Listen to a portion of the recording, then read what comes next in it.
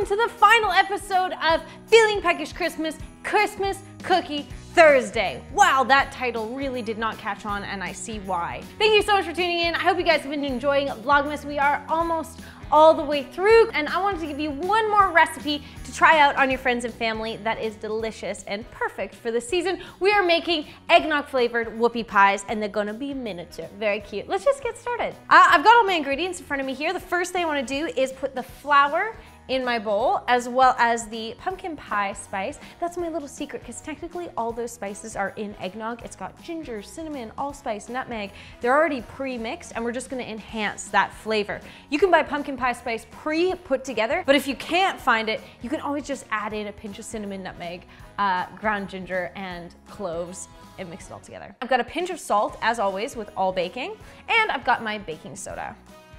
Perfect. Give that a little mix. Now in my stand mixer, I'm going in with 1 egg. Just crack that in.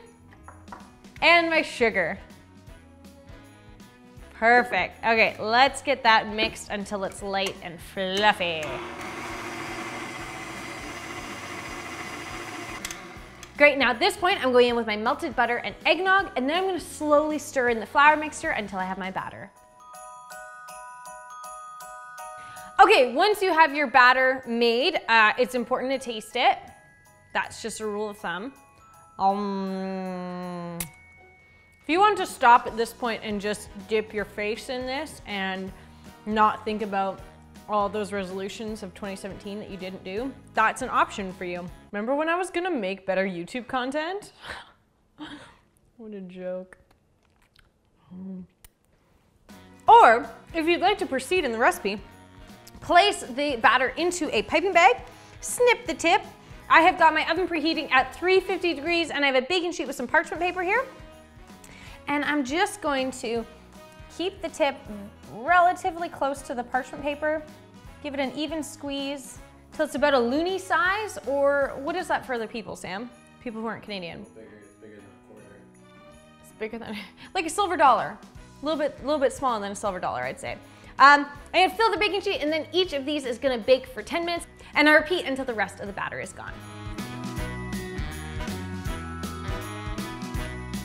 All right, our whoopie pies are done and they are cooled. Now they're ultra spicy because I added all that extra spice. So I'm gonna make a traditional cream cheese icing and not gonna add any extra flavors to it. Although it just occurred to me that if you had rum extract, that actually might be really good.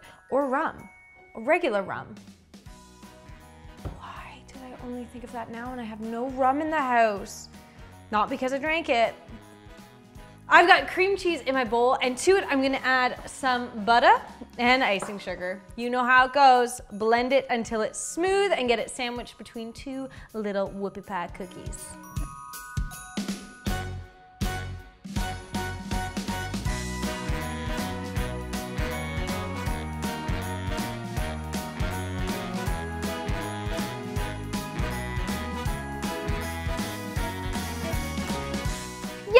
I thought I would take you into my living room where we could enjoy these together.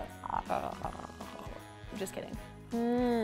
Hot tamale, that is so good. You guys, I think you're gonna love this recipe. Thank you for watching this video.